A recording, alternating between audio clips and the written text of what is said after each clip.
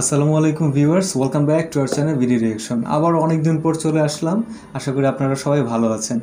তো দেখতে দেখতে চলে গেল রহমতের 10 দিন, মাগফিরাতের দিনগুলো। চলে গেল একদম নাজাতের কাছাকাছি আমরা চলে আসছি এবং নাজাতকে আমরা সামনে রেখে আমাদের ভিতরে অনেক জল্পনা কল্পনা, অনেক প্ল্যানিং। তো আশা করি আমাদের যে প্রিভিয়াস ভিডিওটা ছিল, যেখানে আমরা একটা প্রপার রুটিনের কথা বলেছি যে কিভাবে আমরা রমজানটাকে এবার স্বাগত জানাতে পারি, রমজানের সব বিধিনিষেধগুলো আমরা ঘরে বসেই পালন করতে পারি। আশা করি ভিডিওটা আপনাদের ভালো লেগেছে এবং কাজেও দিয়েছে অনেক। এর জন্য আমরা আবার উদ্বুদ্ধ হলাম যে এবার নাজাতের উপর, যেহেতু নাজাতের 10 দিন আছে, ওর উপর বেস করে আমরা একটা টপিকের উপর কথা বলি। তো নাজাতে বিশেষ করে আমরা ফোকাস দিই হচ্ছে লাইলাতুল কদরের উপর, যে লাইলাতুল কদর নিয়ে আমাদের অনেক আসলে একটা ইমোশনাল অ্যাটাচমেন্ট আছে, অনেক ধরনের প্ল্যানিং থাকে এবং অনেক ধরনের এটার মধ্যে মিসকনসেপশন আছে, ভুল বোঝাবুঝি আছে যে 21 হচ্ছে হ্যাঁ 21 27 27 বেশি আমাদের দেশে প্রাধান্য দেওয়া হয়, যে 27 রমজানই হচ্ছে আসলে লাইলাতুল কদর। আসলে বিষয়টা কি এরকম না? বিষয়টা কিন্তু এরকম না। হাদিসে যেটা এসেছে যে নবী সাল্লাল্লাহু আলাইহি সাল্লাম কিন্তু বেজোর রাত্রিগুলো যেগুলো 23 হ্যাঁ এরকম উনি তাকিদ দিয়েছেন। এবং কোনো কোনো রিওয়ায়াতে এরকম পাওয়া যায় যে নাজাতে যে পুরো 10টা দিন বেজোর বাদে পুরো একবার 21 22 23 যে কোনো একদিন হতে পারে। তো আমরা যেহেতু রমজান আমল করতেছি, আমরা কেন শুধু শুধু রিস্ক নিব? আমরা তো দুনিয়ার ব্যাপারে দেখা গেছে যদি এরকম হলে রিস্ক নিতাম না। যেহেতু আমাদের কাছে ফ্যাসিলিটি সুযোগটা আছে, আমরা বেজরাত্রিগুলোতে প্রত্যেকটা দিনই লাইলাতুল কদর হয়ে যেতে পারে। আমাদের দেশে যে 27 তারিখ একদিন ঘটা করে একবারে ওই দিনই লাইলাতুল কদর এবং মসজিদ মুখর হয়ে যায় মানুষে এবং বন্দি করা, অন্য দিন খবর থাকে না। দেখো 29 তারিখ পরের দিন একবারে সুনসান নীরবতা। এটা না হতে পারে যে 29 তারিখ লাইলাতুল কদর আমরা যেদিন করেছি সেদিন হয়নি।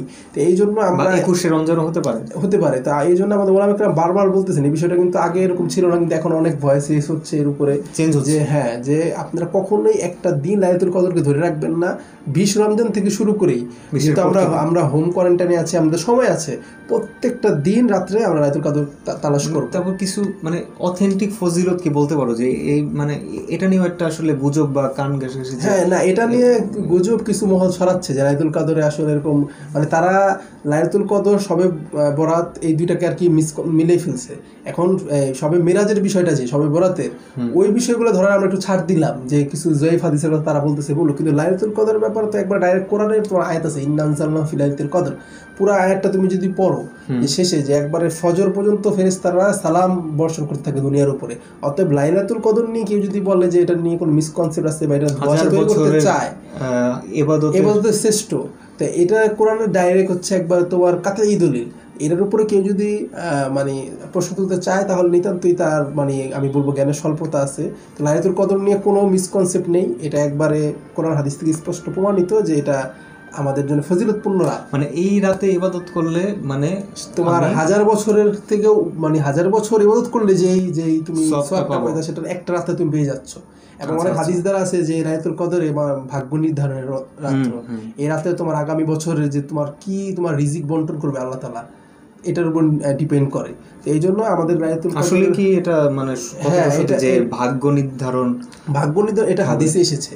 সেই হাদিস দ্বারা প্রমাণিত যে ভাগ্য, অনেকে শবে বরাতের কথাও বলে, কিন্তু লাইলাতুল কদরেরটা বেশি অথেন্টিক যে এই রাত্রে আল্লাহ তাআলা বান্দার ভাগ্য নির্ধারণ করেন। তো আমরা যদি ওভারঅল বিষয়টা নিয়ে করি যে লাইলাতুল কদর হচ্ছে ফজিলতপূর্ণ রাত এবং এই রাত্রে আমরা বেশি বেশি ইবাদত করবো এবং আমাদের গুনাহ থেকে আল্লাহর কাছে তওবা করবো। বিশেষ করে যে ভাইরাস চলতেছে এটার ব্যাপারে আমরা আল্লাহর কাছে কিন্তু খাসভাবে দোয়া করতে পারি যাতে আমাদের এই দেশ থেকে সারা মুসলিম উম্মাহ থেকে এই ভাইরাসকে আল্লাহ তাআলা সরিয়ে নেয়। তো আমরা একটা জিনিস কিন্তু দেখলাম যে আমরা লকডাউনে অনেকদিন গৃহবন্দী ছিলাম, গৃহবন্দী জীবনযাপন করেছি। তো আমার একটা প্রশ্ন ব্যক্তিগতভাবে, যে মেয়েরা কি গৃহবন্দী ঘরে থেকেও কি ইতিকাফে শরীক হতে পারে? সুন্দর একটা প্রশ্ন করছো যে হ্যাঁ, এবার যেহেতু ইতিকাফের বিষয়টা চলে আসছে, মসজিদের বিষয়টা, মসজিদে ইতিকাফ হবে, মসজিদে সীমিত পরিসরে ইনশাআল্লাহ ইতিকাফ হবে এবং মহিলারাও কিন্তু ইতিকাফ করতে পারে। হাদিসে এসেছে যে মহিলারাও তোমার ঘরে ইতিকাফ করবে, তারা একটা ঘরে একটা যে কোনো কর্নার সিলেক্ট করে নিবে এবং সেটা পর্দা করে নিতে পারে, যেখানে সচরাচর যেভাবে আমরা যাওয়া আসা করি তারা যাওয়া আসা করবে না। তারা একবার নিতান্ত একান্ত প্রয়োজনে যে তাদের ঘরে কাজ করতে হইতেছে রান্না বাড়া, সেক্ষেত্রে ওইখান থেকে বের হয়ে আসবে। এছাড়া প্রত্যেকটা সময় ওইখানে তারা বিছানা করে নিতে পারো ওইখানে, মানে একটা রুমের ভিতর হয়তো বা সে পর্দা করে নিতে পারে। হ্যাঁ, তোমার একটা রুমের ভিতরে যদি ফ্যাসিলিটি ওরকম না থাকে যে না ছোট বাসা, যদি এরকম ব্যবস্থা থাকে যে তোমার পার্সোনাল রুম আছে, সেখানে তুমি একটা কর্নার বেছে নিবা এবং ওইখানে তোমার যত ধরনের ডিভাইস এগুলো আছে, এই ফেসবুক এগুলো থেকে আলাদা তুমি ইবাদতের ভিতরে লিপ্ত থাকবা এবং নিয়ত করে যে আমি যে ইতিকাফে নিয়ত করে আজকে অবস্থান করলাম, একবারে যখন মানে ঈদের যে চাঁদ উঠবে তখন ইতিকাফে এই নিয়তটা তুমি ভাঙবা। তাহলে মসজিদে থাকার ইতিকাফের যে সোয়াব বাসায় থেকেও কিন্তু দেখো মহিলাদের জন্য আলাদা কত সহজ করে দিছে। তোমার এই যে মানে জিনিসপত্র নিয়ে মসজিদে যেতে হচ্ছে না, তোমার কাজ থেকে পুরুষরা যেটা হয় সব কিছু কাজ বাদ দিয়ে আলাদা মসজিদে সময় দিতে হয়, দুনিয়াবি কাজ থেকে ফারেক। কিন্তু মহিলাদেরকে আল্লাহ তাআলা সুযোগ দিচ্ছে যে ঘরের কাজ করার পাশাপাশিও তারা সমান ফজিলতের মানে অধিকারী হতে পারবে ঘরে থেকে। তো আমরা আশা করবো, যেহেতু মহিলারা বাসায় উপায় নেই আপনাদের, এবার মার্কেটেও যা হচ্ছে কিনা ওইভাবে জানা নেই, তো আপনারা কিন্তু 10টা দিন কিন্তু ইতিকাফে নিয়ত করে একটা বিশাল ফজিলত করতে পারেন। আর একটা হচ্ছে যে ইতিকাফ থাকলে সবচেয়ে সহজ হচ্ছে যে উপকারটা, সেটা হচ্ছে তুমি লাইলাতুল কদর মাস্ট বি ধরতে পারবা, যেহেতু তোমার প্রত্যেকটা রাত ইবাদতে কাটতেছে। তো এই জন্য লাইলাতুল কদর ধরার জন্য আমরা কিন্তু ইতিকাফের ব্যবস্থাটা করতে পারি ঘরে মহিলাদের। ইতিকাফের বিষয়টা জানতে পারলাম। এবং আমার একটা জানার ছিল যে ফিতরার বিষয়টা যে অনেকে বলে, তো ফিতরা কি আসলে শেষের দিকে দেওয়া যায় নাকি যদি আমরা আগে দিয়ে দিই, মানে আগে দেওয়া যায়? কারণ এখন কি করোনার জন্য যে আমরা একটা অর্থনৈতিক ধস আর কি নেমে আসলো, তো আমরা তো চাচ্ছি যে সবাইকে নিয়ে সুন্দরভাবে ঈদটাকে সেলিব্রেট করা সবাই একসাথে। সেক্ষেত্রে তোমার ফিতরা যাকাতের বিষয়টা আমি যেটা তোমাকে এর আগে একবার বলছিলাম যে আমরা কিন্তু ফিতরা হচ্ছে তোমার নিয়ম হচ্ছে ঈদের আগে, নামাজের আগে দেওয়া। সেক্ষেত্রে যেহেতু এবার আমাদের একটা সমস্যা দেখা দিচ্ছে এবং প্রতি বছর ইসলামিক ফাউন্ডেশন থেকে একটা ফিতরা নির্ধারণ করে দেয়, মানে সব প্রতি বছরই এদিক ওদিক থাকে, একটু 60-65 টাকার ভিতরে এরকম একটা ইয়া থাকে। সেক্ষেত্রে আমরা এবার ওইটা না ধরে আমরা সর্বোচ্চ যে ফিতরাটা আমাদের হাদিসে এসেছে, সর্বোচ্চ যে আমরা একটু বৃদ্ধি করে ধরেই আমরা ফিতরাটা যদি আগে দিয়ে দিই গরিব মানুষদেরকে, আগে দেওয়া যাবে। তুমি চাইলে মানে রমজানে পুরো রমজান জুড়েই ফিতরা দেওয়ার তোমার, মানে কারণ করোনার জন্য আমরা যারা একদম উন্নয়নশীল দেশ আছি তারা এতটাই পিছিয়ে পড়েছে এবং এত মানুষ আসলে কর্মহীন হয়ে গেছে। তুমি অলরেডি কিন্তু সংবাদে দেখছো যে বাড়ি ভাড়া না দেওয়ার কারণে কিভাবে ভাড়া বের করে দিচ্ছে, জুলুম অত্যাচার হচ্ছে। তো এখন কথা হচ্ছে যে আমরা তো আর একদম সেই নবীদের মতো শক্ত ইমান নাই, খুবই আমরা দুর্বল ইমানদার। তার মধ্যে আমরা চেষ্টা করতেছি রোজাটা রাখা, তারাবি পড়ার, মানে সব বিধিবিধানগুলো চেষ্টা করতেছি। তো আল্লাহ পাক যেন আমাদের সবাইকে কবুল করে।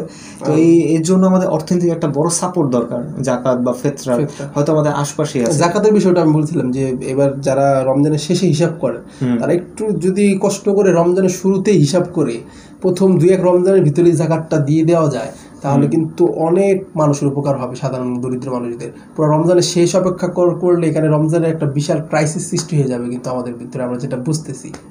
কারণ আমরা আসলে যারা মুসলমান আছি আমাদের একটা সবসময় আবেদন থাকে যে আমরা দামি কাপড় চোপড় অনেক না পরি, কিন্তু আমরা অন্তত ঈদটা সবার মুখে যেন একটু সেমাই পায়েস দিয়ে সেলিব্রেট করি, যে আমরা কারো মুখে যেন একটা মলিন ভাব না থাকে, চোখে যেন কান্না না থাকে, আমরা যেন কেউ অনাহারে দুর্ভিক্ষের মাঝে যেন এই ঈদটা না কাটাই। এটাই সবার কাছে বিডি রেশনের পক্ষ থেকে আবেদন থাকবে। যদি আমাদের এই কথাগুলো ভালো লেগে থাকে অবশ্যই আমাদের এই ভিডিওটা আপনারা বেশি বেশি করে শেয়ার করবেন। আর যারা এখনো চ্যানেলটা সাবস্ক্রাইব করেননি, don't forget to subscribe our channel and please press the bell icon. So next ভিডিওটা পাওয়ার আগ পর্যন্ত আশা করি আপনারা ভালো থাকবেন, সুস্থ থাকবেন। ফি আমানিল্লাহ। আসসালামু আলাইকুম।